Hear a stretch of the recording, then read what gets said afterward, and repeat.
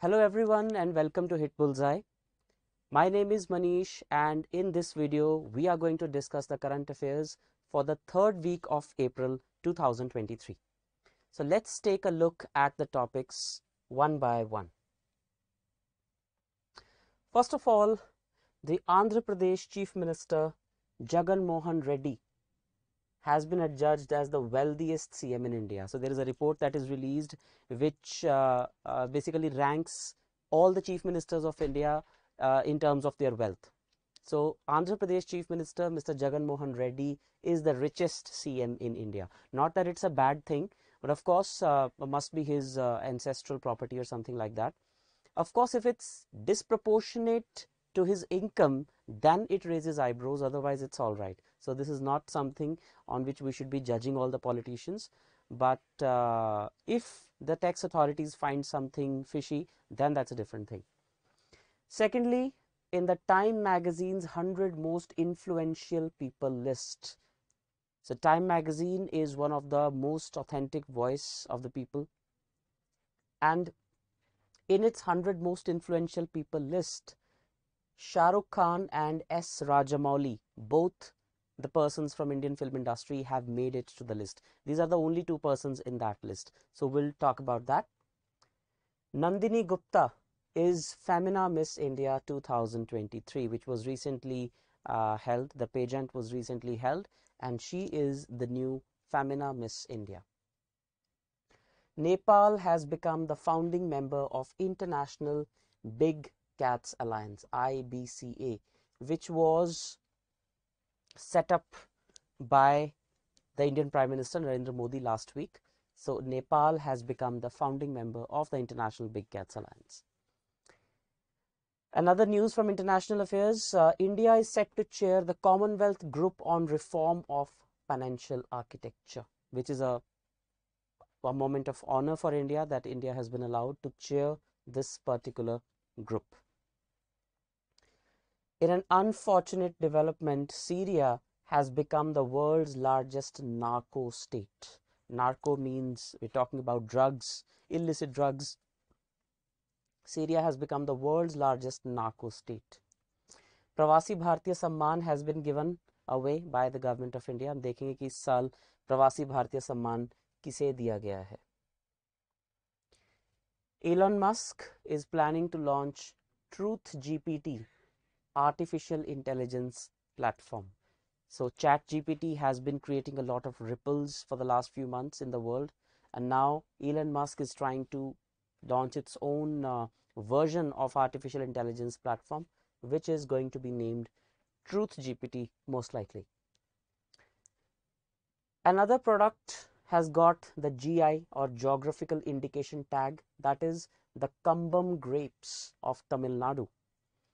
In the last few weeks, we have discussed the Gond paintings of Madhya Pradesh, the Banarsi Pan of Varanasi, and the Mithila Makhana of Bihar are also some of the items which have got geographical indication tags. So many products of India get this tag, and this is an addition to that list. A new book on Sachin Tendulkar, Sachin at 50, Celebrating a Maestro, has been released. So Sachin Tendulkar was born in 1973. So yes, in 2023 completes 50 years on 24th of April, I think. Yes. So on that occasion, this book has been written. Angela Merkel, the former Chancellor of Germany, has received Germany's highest honor. Asha Bhosle, the veteran singer of Indian cinema, is set to receive Lata Dinanath Mangeshkar Puraskar, an award which was instituted, I think, only 2 or 3 years back only. So she is the recipient of the latest award. Argentina is set to host Under-20 FIFA World Cup. Earlier, this FIFA World Cup was supposed to be hosted, I think, by Indonesia, but now the venue has been changed. So Argentina is going to be the new host. And finally, Sonam Wangchuk. This is a very famous person. Maybe most of you may not be aware with the name of the person, but once I show you the picture of this person, and will relate some context to it, you'll be able to find out if you are an Amir Khan fan especially. So Sonam Wangchuk has been conferred with prestigious Santokba Humanitarian Award. So we will see what are the achievements of Mr. Sonam Wangchuk and why is he famous. Let's take a look at all these topics one by one, starting with the list of the wealthiest as well as the most modest chief ministers in India. So this is a report that has been released by ADR, Association for Democratic Reforms. ADR, Association for Democratic Reforms, has launched this report. And out of the 28 chief ministers and 2 union territories, so Delhi and Pondicherry have legislative assemblies. So there are 30 of the total chief ministers. Out of them, 29 are millionaires in India. And Jagan Mohan Reddy from Andhra Pradesh is the richest among them with the assets of 510 crore rupees. While Mamata Banerjee, the CM of West Bengal, has the lowest assets of 15 lakh rupees. So here are the top 3 richest chief ministers of India. Number 1, YSR Reddy of Andhra Pradesh. Number 2, Pema Khandu of Arunachal Pradesh with assets worth rupees 163 crores. And third is Mr. Naveen Patnaik of Odisha with the assets of 63 crores. If we talk about the bottom 3 in terms of wealth, then the poorest is Mamata Banerjee of West Bengal with just 15 lakh rupees worth of assets. Mr. Pinarayi Vijayan of Kerala with 1.2 crore rupees worth of assets, and at number 3 is Manohar Lal Khattar with 1.3 crore rupees worth of assets. Mr. Khattar is the CM of Haryana. These are what the figures suggest. The report did not take into account the Chief Minister of Jammu and Kashmir, which is the 3rd union territory, presumably to have a Chief Minister, but it does not have any. So Jammu and Kashmir is a UT, but it does not have a Chief Minister at present. So a total of 30 CMs were taken care of, 28 from the states and 2 from the UTs of Delhi and Puducherry. Next, Time magazine has listed 100 most influential people in the world, and out of that India has got 2, Shah Rukh Khan and S. Rajamouli. Shah Rukh Khan, of course, in news for his latest offing Pathan, which has created ripples at the box office. More than 1,000 crore rupees it has earned on the box office, which is a record. And then Mr. S. Rajamouli, whose movies have been creating record one after another. His movies song RRR, his song Natu Natu has become India's first original song to win the best Oscar this year. So these two have made it to this list because of these reasons. There are certain people who are repeats on the list, like Time's 100 most influential people, who are again and again on the list. So for the 5th time in a row, we have Elon Musk on the list. 5th time. Janet Yellen, who is an economist from USA. She has been at the helm in IMF as well. So she is also there 4th time. Lionel Messi is on the list for 3rd time. He is the footballer, Argentinian footballer. Beyonce, pop star Beyonce is on the list for the 3rd time. Luiz Inácio Lula da Silva, the president of Brazil, is on the list for the 3rd time. Mitch McConnell is for the 3rd time, and there are so many other people as well. If we talk about the youngest influential person in the world, that is Iga Swiatek, 21-year-old, and she's the youngest on the list. She is a lawn tennis player, and she won her first Grand Slam last year. So these are the most influential people, and SRK and S. Rajamouli are the only 2 Indians on the list. That is something you should know. Miss Nandini Gupta is Femina Miss India. So she's at the center. So Miss Nandini Gupta has become the Femina Miss India 2023, and she is going to represent India at the Miss World pageant, 71st Miss World pageant, which is going to be organized in the United Arab Emirates, in the UAE. So she'll be representing India, and she is Femina Miss India. If we talk about the runner-ups, The first runner-up is Shreya Poonja from Delhi. So Shreya Poonja from Delhi is first runner-up, and second runner-up is Thononjam Strela Luwang from Manipur. But these are not very important names to remember. Nandini Gupta is what you should remember. Next, in the last week's video, we had discussed that the government of India has formed this new alliance called the International Big Cats Alliance, IBCA.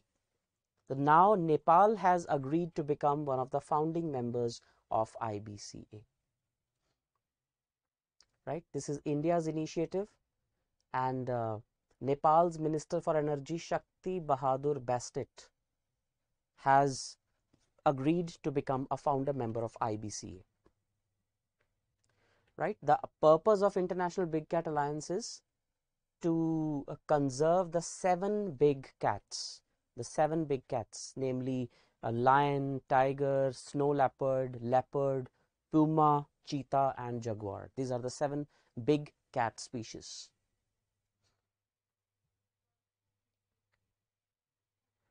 India to chair Commonwealth Group of Reform for Financial Architecture. So Commonwealth is an international organization which is led by Britain. Basically, it contains all those countries which have been ruled by Britain at one point of time. And it engages on various issues. It engages on, like, for example, financial architecture. It engages on people-to-people ties, trade, and some other forms of initiatives.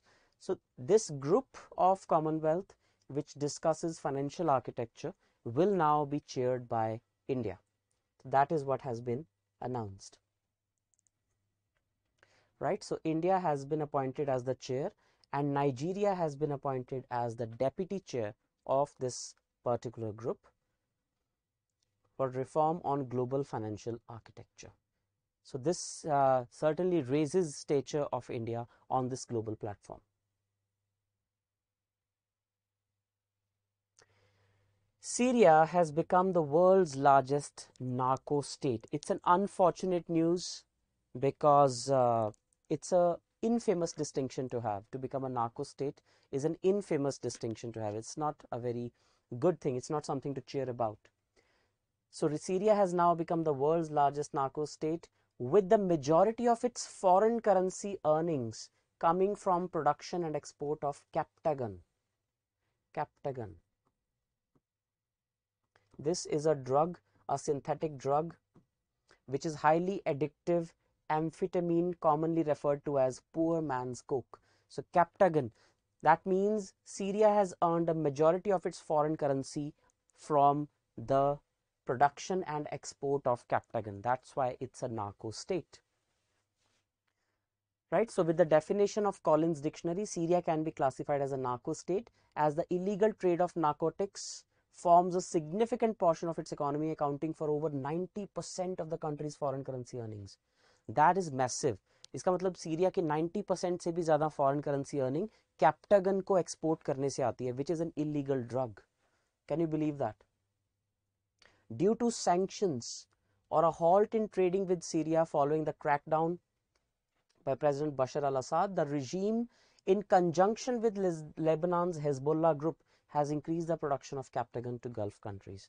पिछले 11-12 साल से Syria में civil war चल रही है. वहाँ के president हैं बशर अल असद, तो उनके अगेंस्ट एंटी गवर्नमेंट प्रोटेस्ट बहुत ज़्यादा हुए. इसमें यूएस और रशिया भी इन्वॉल्व हो गए. So Russia was supporting Bashar al-Assad and USA was supporting the dissidents or the militants against Bashar al-Assad. That is why the war doesn't seem to end. Lakhs of people have died and millions have been displaced in Syria. It's a huge humanitarian crisis. So there were a lot of sanctions, economic sanctions imposed on Syria, and therefore Syria was forced to look to other ways of earning foreign exchange.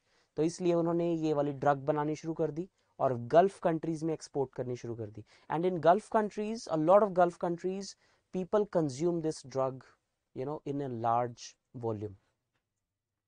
United states of America ने पिछले साल Captagon act बनाया है, Captagon act, which links the trade of the drug to the Assad regime in Syria and labels it a transnational security threat.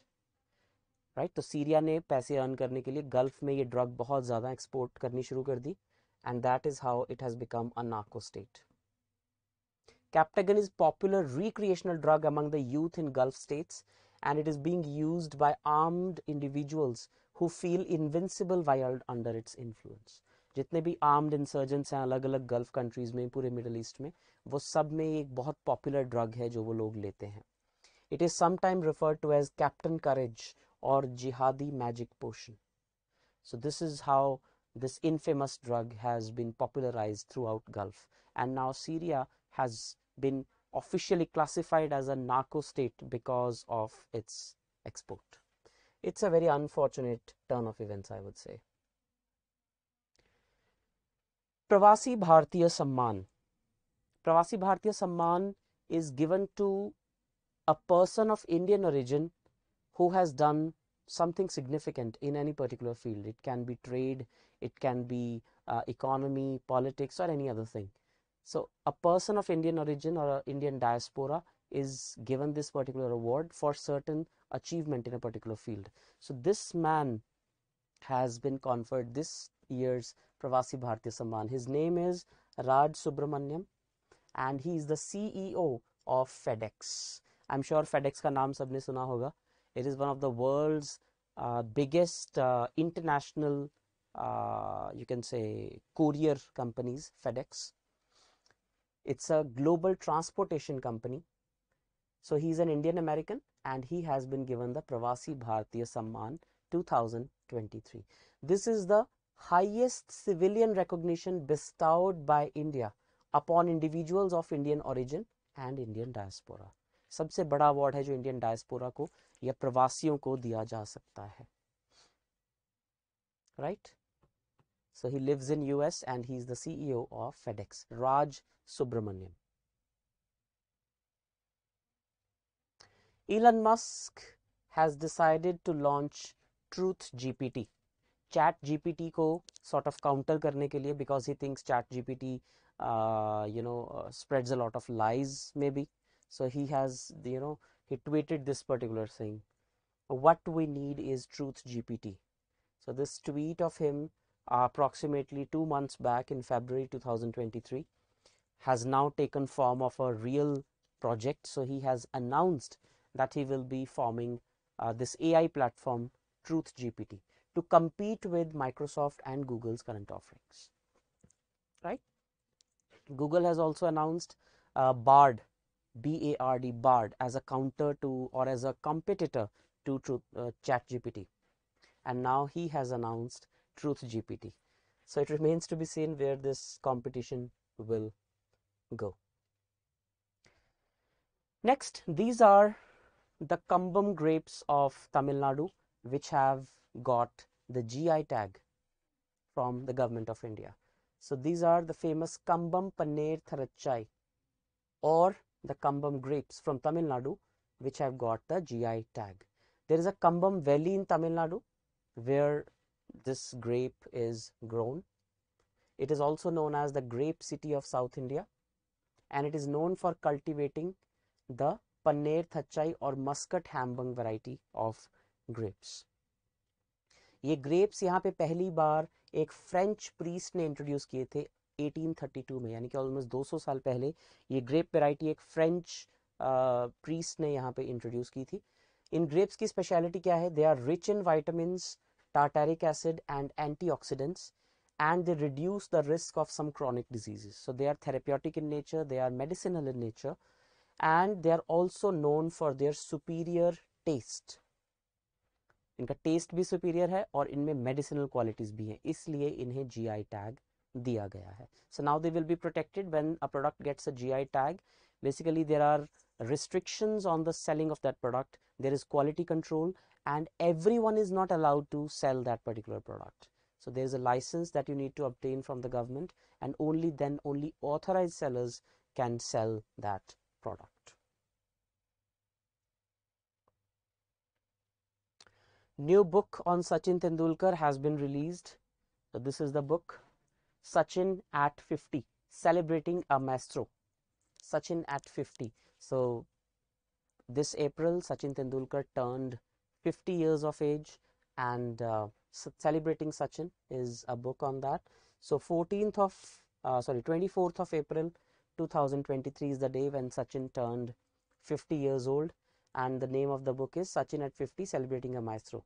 Author is Boria Majumdar, who is a renowned sports historian and a popular TV show host. उन्होंने ये book लिखी है जिसमें सचिन तेंदुलकर की पूरी life journey उसमें depict की गई है. And the book cover note is written by Gulzar, the world famous Hindi film lyricist.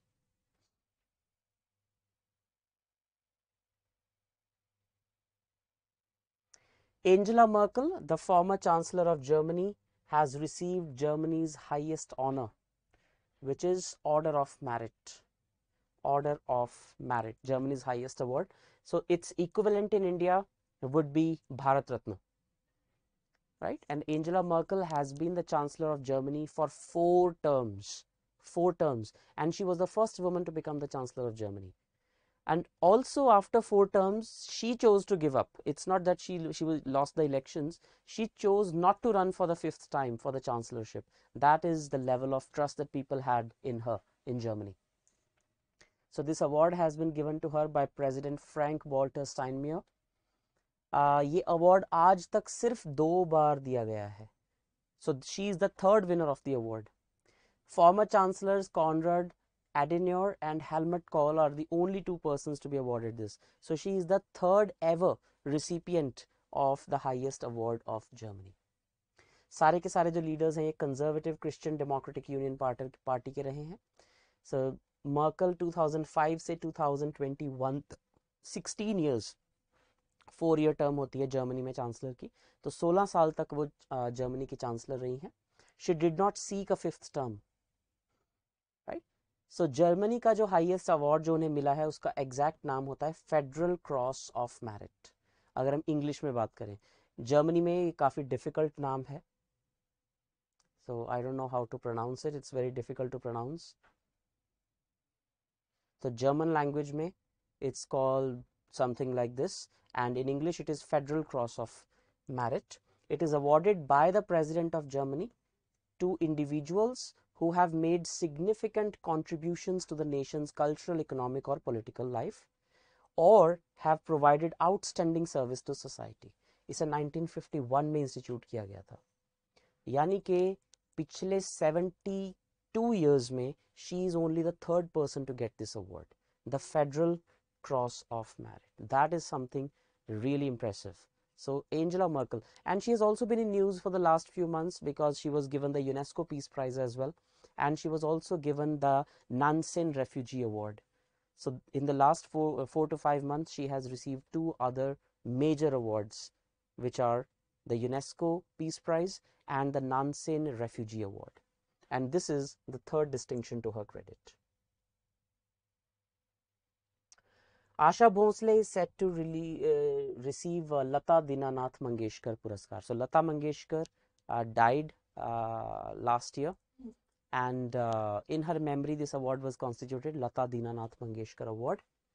So so this award is now gone to Asha Bhosle for this year. Asha Bhosle is another well-known Hindi film singer, and this award was established by the Mangeshkar family and trust in the memory of Lata Mangeshkar. 24th April को ये award दिया गया, which is the anniversary of their father Dinanath Mangeshkar's death. Right? ये award सबसे पहले नरेंद्र मोदी जी को दिया गया था. The award was first presented to Prime Minister Narendra Modi, and this is given to someone who has made significant contribution to the nation and its people. So it's not necessary कि ये लता मंगेशकर के नाम पर है तो ये सिर्फ film industry में ही किसी को दिया जा सकता है. It can be given to anyone who have contributed significantly to the nation and its people.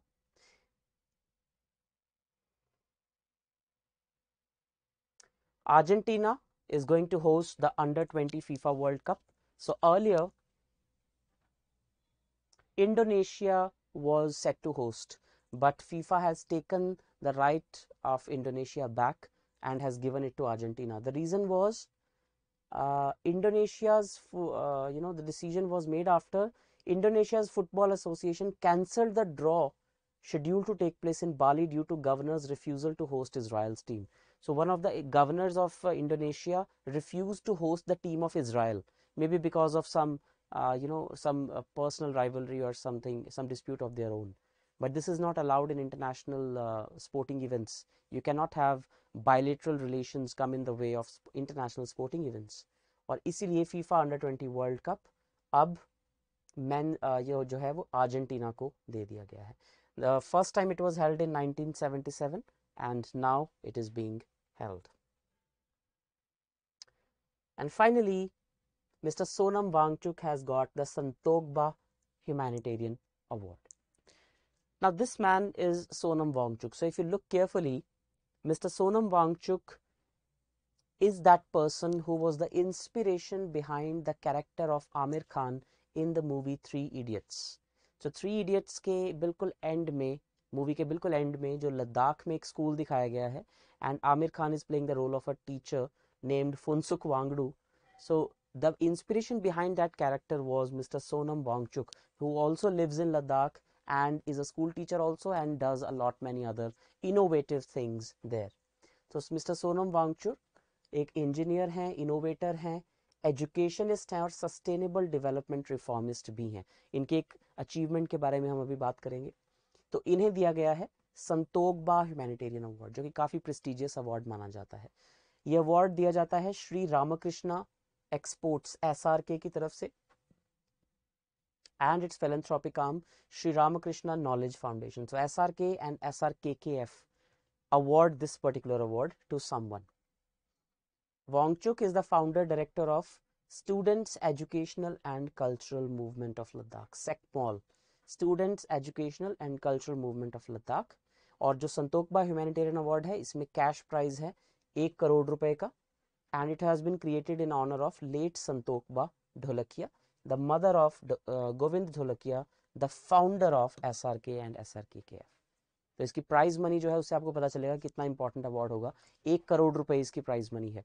So what has he done apart from being a reformist, sustainable development advocate? There is a significant, you can say, innovative thing that he has done, which is this. So if you look at this, this is a ice stupa.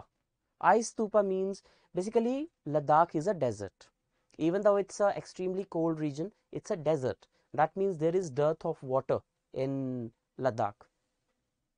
So he proposed this idea that there are certain places in Ladakh where water is available during summers. So what he proposed is that there be vertical pillars or vertical fountains of water, just like this. So this is a huge fountain. So just to give you perspective, a person would be of this size. So this is the height of a person. So you can see how tall it is. It's just like a 5 or 6 story building. So he proposed that a water in vertical columns be spread like a fountain. तो जब सर्दियाँ आएंगी उस time पे वो पानी जो है वो आइस बनना शुरू हो जाएगा. Because it is fresh water, it will solidify and it will solve the problem of water scarcity in Ladakh during winter months. So what people can do is they can take this ice, because this is fresh water. So they can break this ice in small pieces, can take it away, can melt it and use it for drinking purposes. Otherwise Ladakh में winter times में पानी, fresh water की बहुत किल्लत हो जाती थी. So he invented this ice stupa technique, which involves the creation of artificial glaciers that store winter water in the form of cone-shaped ice heaps. So they store water, fresh water. And this technique has been instrumental in addressing the water scarcity issue in Ladakh. And he also involved in tackling other environmental challenges here. So this is just one example of the various things that Mr. Wangchuk has done for Ladakh. Right? So that is all for this particular session. If you like the information that we have shared with you, do share this video with your friends as well and give this video a thumbs up. We'll see you next week with April week 4 current affairs. Till then, this is me, Manish Mittal, signing off. Thank you.